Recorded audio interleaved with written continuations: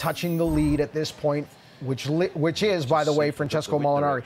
13 under par. And here's a shot back in 2006, caddying for his brother alongside Tiger at Augusta. Talk about things coming full circle now with the lead on the back nine at Sunday at Augusta, but we've seen this before. Now, he's looked unflappable going back to Carnoustie last year, but the 12th hole at Augusta has gotten victims over the years, and he gets another one here, Bob, in the Rays Creek. You saw that flag. It was limp, but the guys were all coming off saying there was a strong gust that nobody could feel.